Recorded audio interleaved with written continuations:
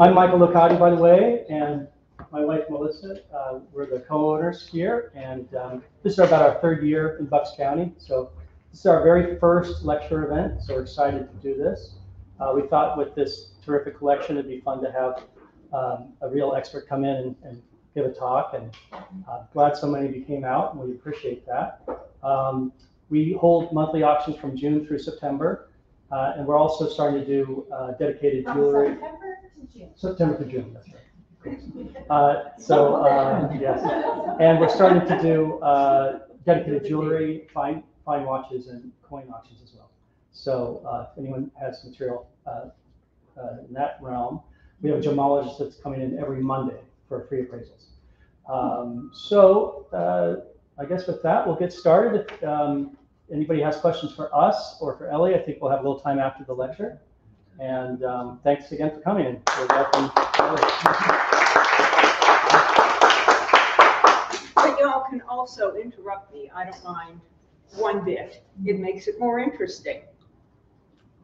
So I think nobody would be here if you didn't know that miniatures were your portable portraits until photography was invented.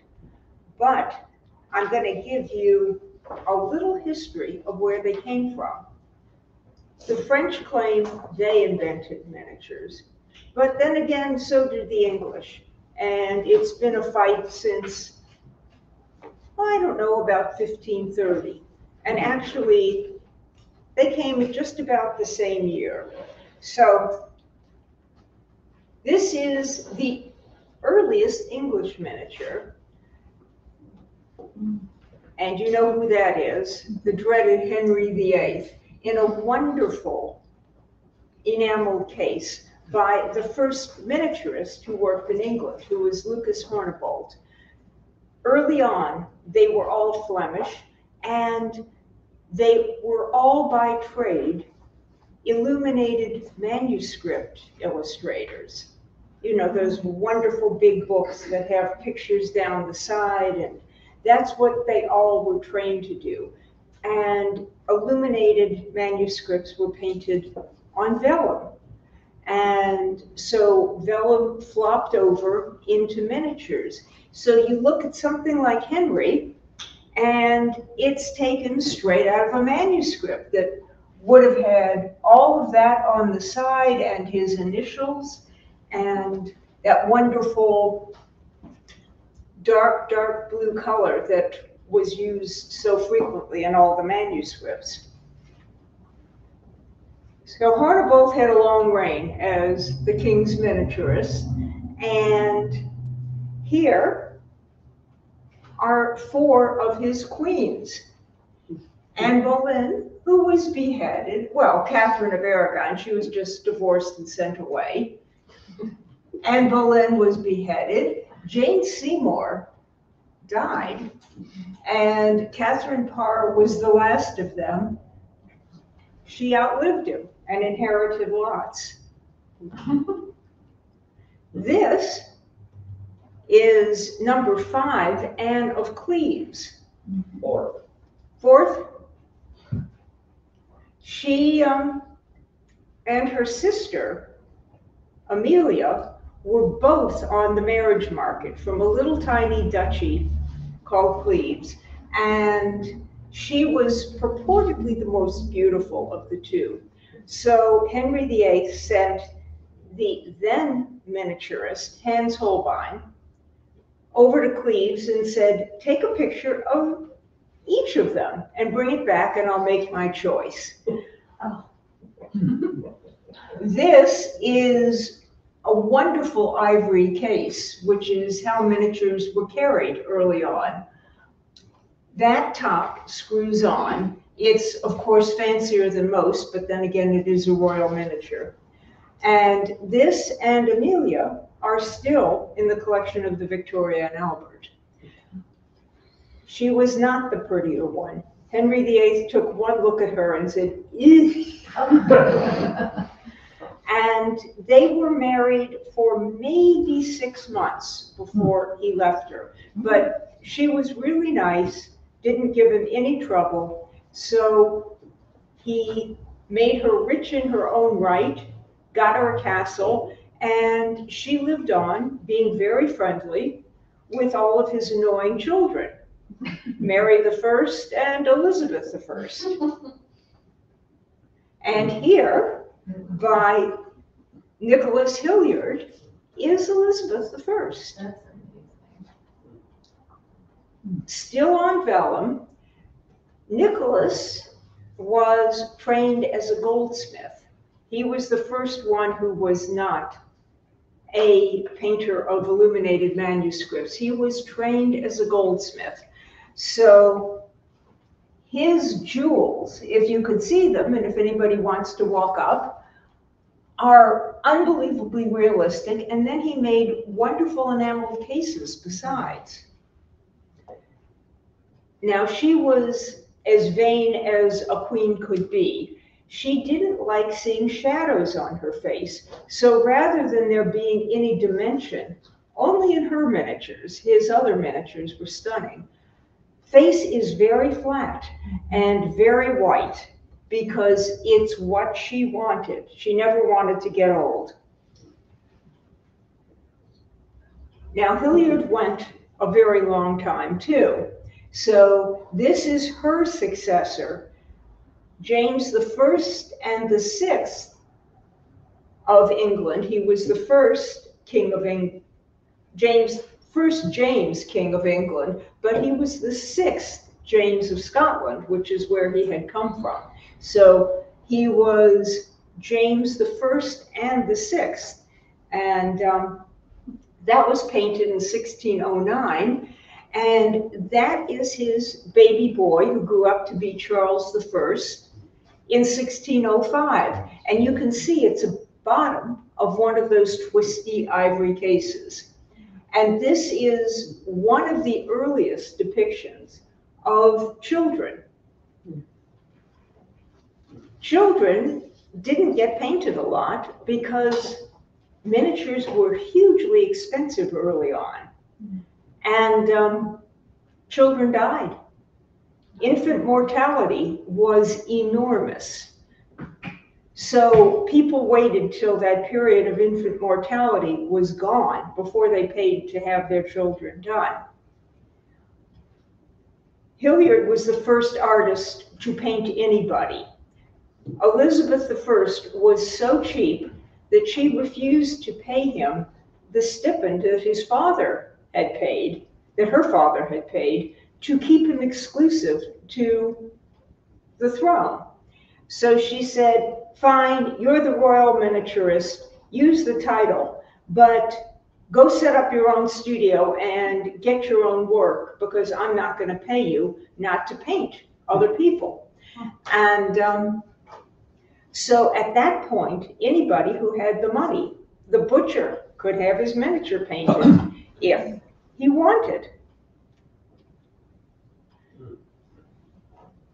This is the successor, John Hoskins, and these are three of the children of Charles I, that little baby we saw in the last one. She was purportedly a genius, very religious, could do any kind of numbers in her head, and sadly died at 13. Now, Samuel Cooper was purported to be the greatest artist in all of Europe. And he was so good that he painted Charles I. And even though he was a royal miniaturist, Cromwell went right to him because he was so good that Cromwell had to use him too. And if you look, there's a big wart there and a big wart there, and Cromwell is made the expression warts and all, because he liked his warts. And when Cooper said, sir, should I paint the warts or not? He said, warts and all. And there are his warts. This is Charles II's baby sister, who had been sent off to France when the trouble started, and it looked like her daddy was about to be beheaded, and she married the Duc d'Orléans. And so at this point, she is the Duchess.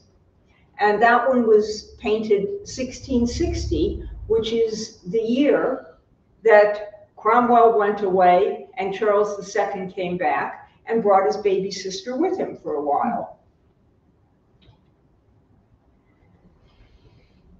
Next up was Nicholas Dixon, and this is Queen Mary II when she was the Princess of Orange. Now, I should tell you something about these tacky frames. They are not original. When Queen Victoria married Prince Albert, he essentially was beyond just German. I mean, he was uber German. Everything had to be in perfect order. So he went through the miniature collection and threw away all the wonderful gold and enamel frames that had come before, I mean, right in the trash bin, and had everything framed identically.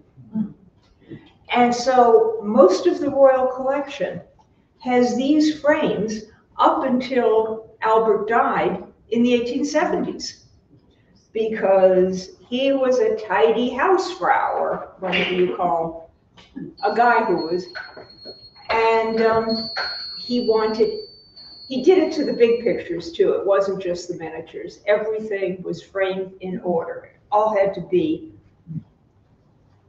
salute beautiful.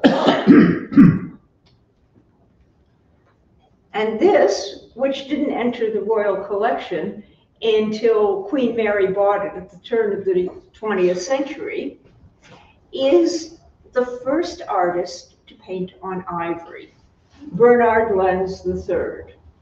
And you can see that they got much better working on ivory, but he was the first person in England to use ivory. Now, why did they use ivory? It was slippery, it cracked, nothing stayed on it,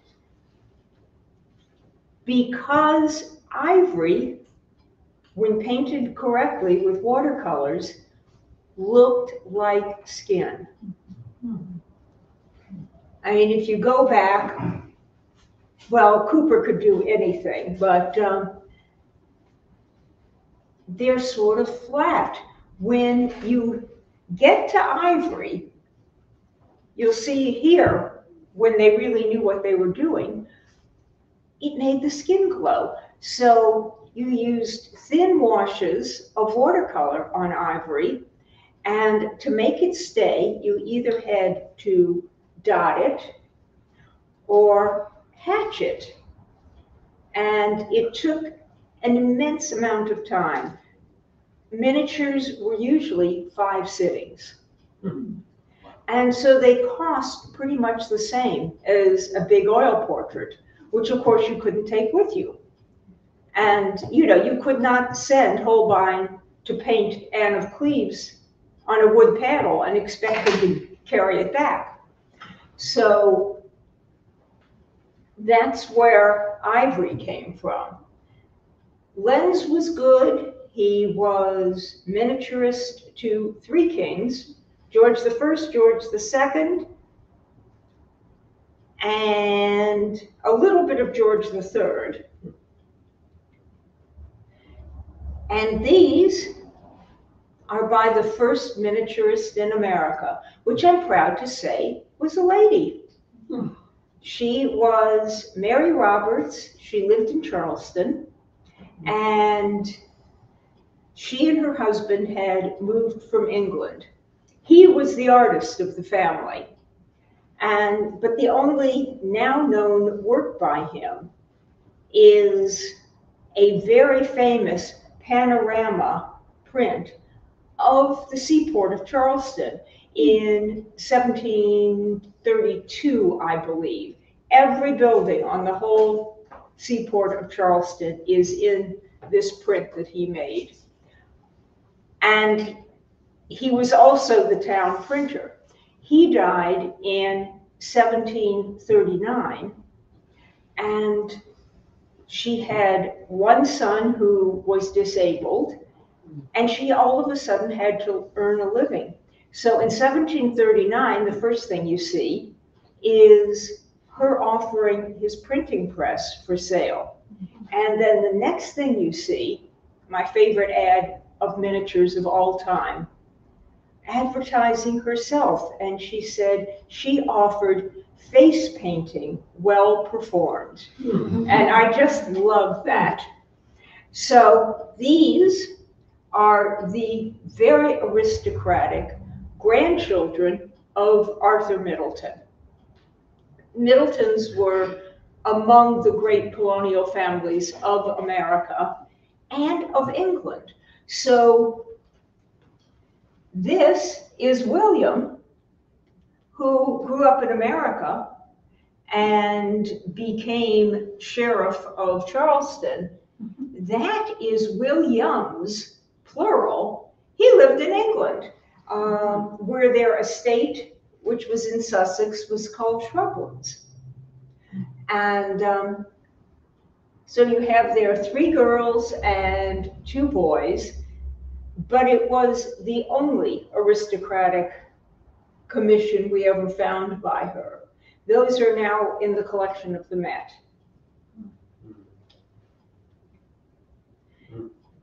This is the earliest one that is here. And this is a third way of painting early miniatures. This is oil on copper. And what you can't see, because there's a loop in the way, is this wonderful silver frame is a heart on this little boy.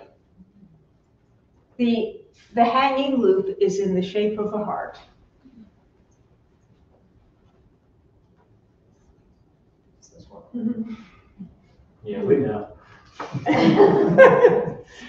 We love it. And he is absolutely adorable. Maybe 1730-ish. Hard to tell. Children are hard to date because their clothes didn't change as rapidly as other people's clothes. Bonnets were a great thing. You may have noticed that little girls don't grow hair all that quickly. Infant girls go without hair a lot. You see, now everybody puts big bows on their little bald heads. But in the 18th and 19th century, they put beautiful caps on them. You know about the date of this one because that's what's called a mop cap, which Martha Washington wore. The other 2 are just lacy children's caps. And there you see a coral necklace. And you'll see that on almost all these children, both boys and girls, because coral scared away the evil spirits. It didn't actually work, but they believed it. So children, until they reached the age that childhood mortality had pretty much passed, they wore coral necklaces. 2 more adorable, a mop cap, and she looks bald, isn't she? Look at those cheeks. It just kills me, those big pink cheeks. Now, you may think that this is a boy, but you would be wrong. Black satin high hats were actually a thing for little girls. There's one here I hadn't seen before that is about the funniest thing ever. There's your satin top hat, and it's over a mop cap. And that cracks me up no end. And of course the coral necklace. And those satin hats were very stylish for little girls until about 1830. you see them walking around in these little top hats. She's just divine. I love her. And most portraits of children had some sort of accoutrement, because what do you do with a kid's hands? An adult goes like this, but you've got the kids, they've got to do something. So that actually is a little boy with all those flowers. Now here is not a hard and fast rule, but it works 90% of the time. Little girls parted their hair down the middle, little boys on the side, because pink and blue doesn't work for children of this age, and toys don't work for children of this age. You will see little girls holding whips, pulling horse toys, but that in fact is a boy with a basket of flowers. Why not? And I love her with the little nosegay in each hand.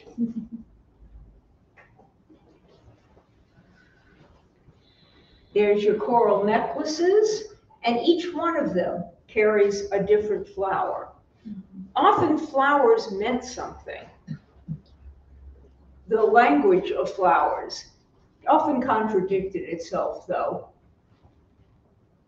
And usually you can tell by a broken toy or dying flowers if the child being painted had gone before. All these kids are alive, don't get scared. Here's kids with toys. I can't tell what that is. I worried about it a while. I think it's a boy, but I'm not entirely sure because you can't see a hair part. There's a little boy with a dog toy and another little boy carrying both a whip and a pull horsey toy. Now you see how his hair's done with the bangs and then short here and then long in the back?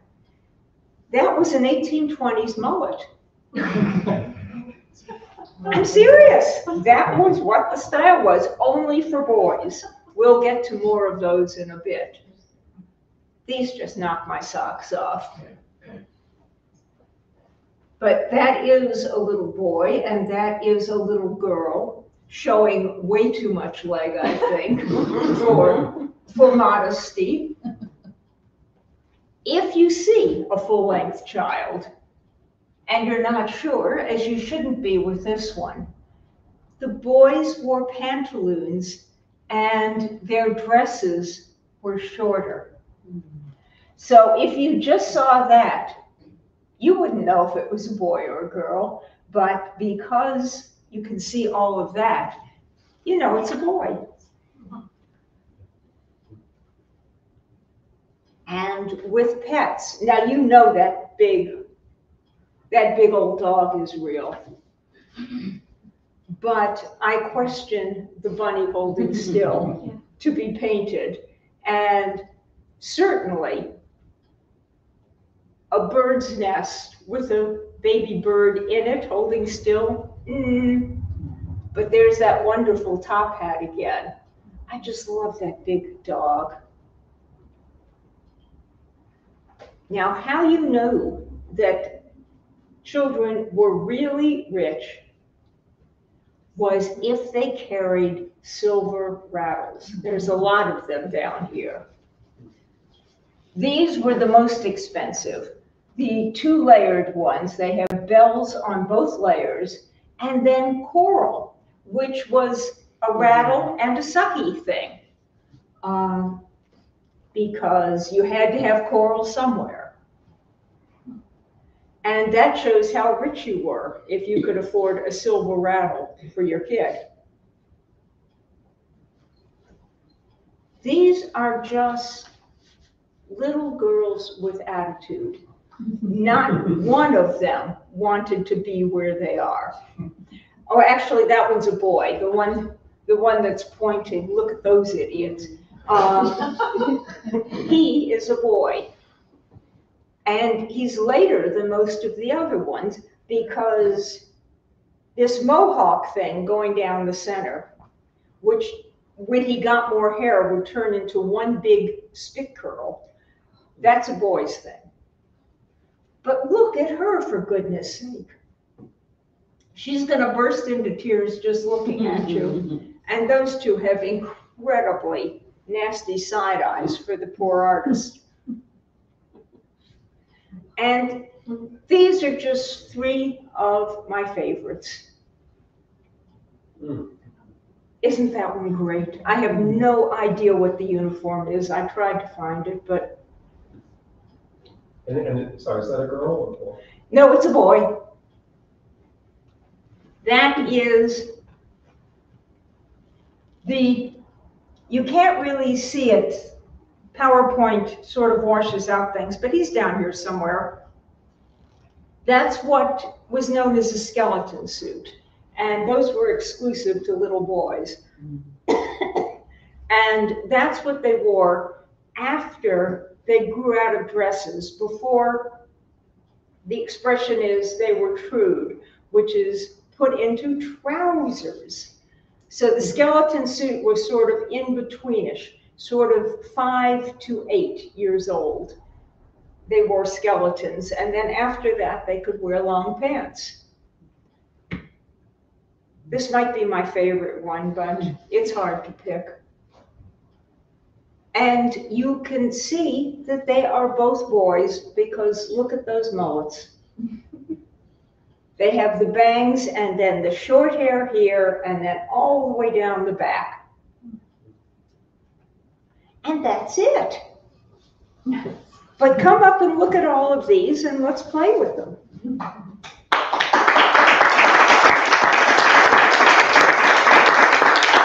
Question? Yes. Yes. This one here, this kind of frame design, and also the English one that you said was the first, the English 18th century to use ivory, also had that kind of frame. That was not the original frame on that one. That was stuck in later. But those frames were very, very standard. Great miniatures went in them. There are cheap versions. And essentially, you can tell if they're European because the Europeans had a well that the miniature would be in the middle and then there would be sort of a well before you hit the sides. The Americans were just flat, but that is also not a hard and fast rule. You do see British ones in these frames too, because they were sort of early on copied. And so you could buy them at Woolworths, but also great artists would put their miniatures in them. The Bernard lens is in the Royal Collection. It was bought by Queen Mary at the turn of the 20th century.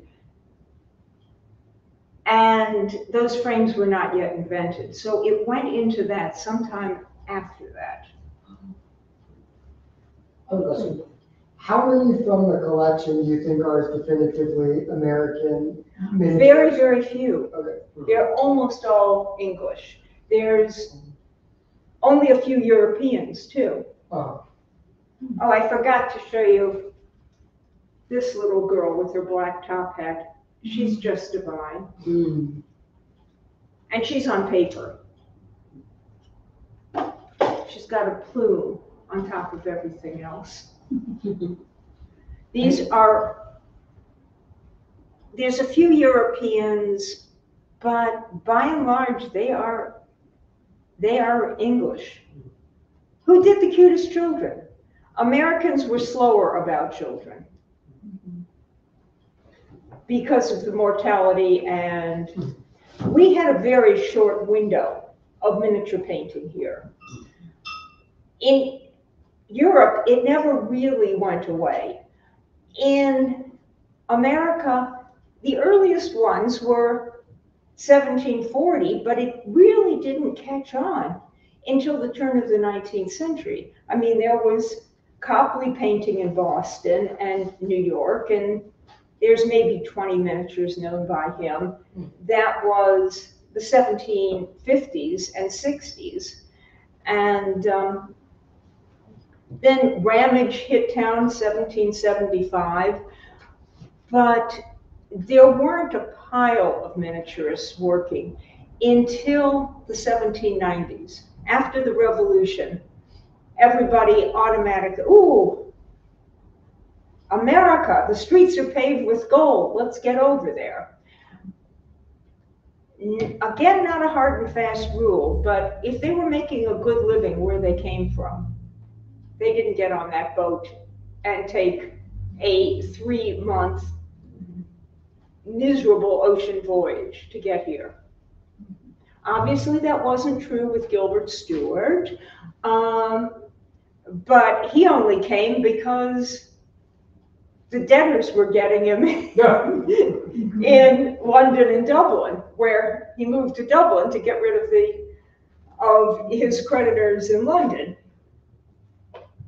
So there were other reasons they came here. I mean, Ramage went to Boston from Dublin because he was a bigamist and he had a couple of wives chasing him down.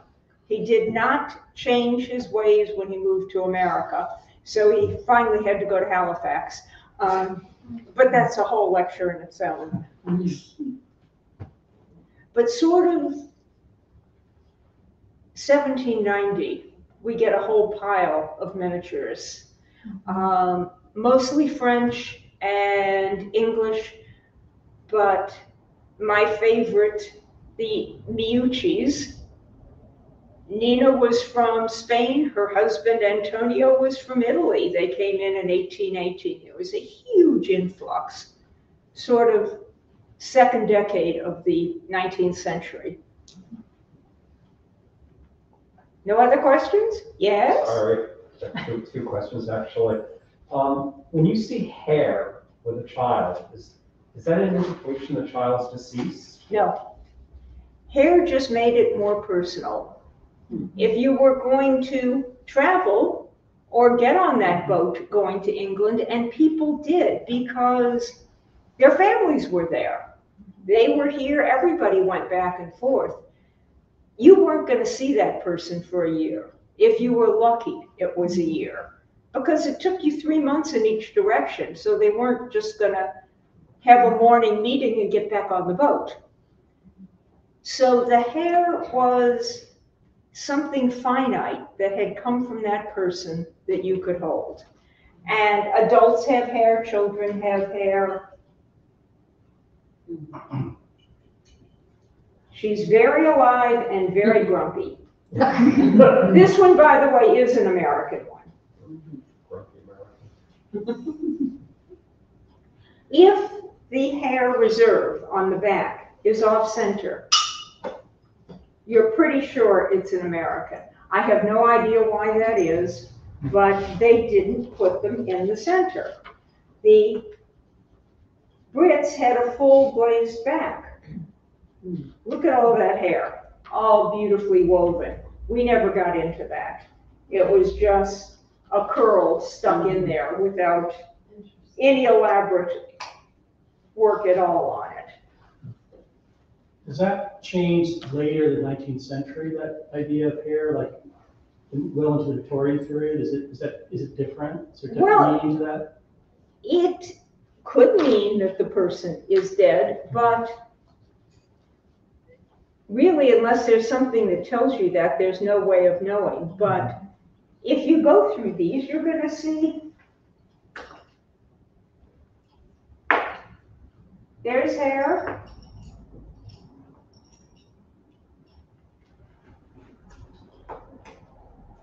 Yeah, less hair than I would expect on these. Yeah, there's not much hair on them. Well, in any case, it does not necessarily signify that they are dead. there needs to be something else there to tell you that they are gone. And there's several miniatures that have the reserve for hair in the, like the locket, but there is no hair, so could that they just have been married into those cases? No, it's by and large the original cases. Okay. But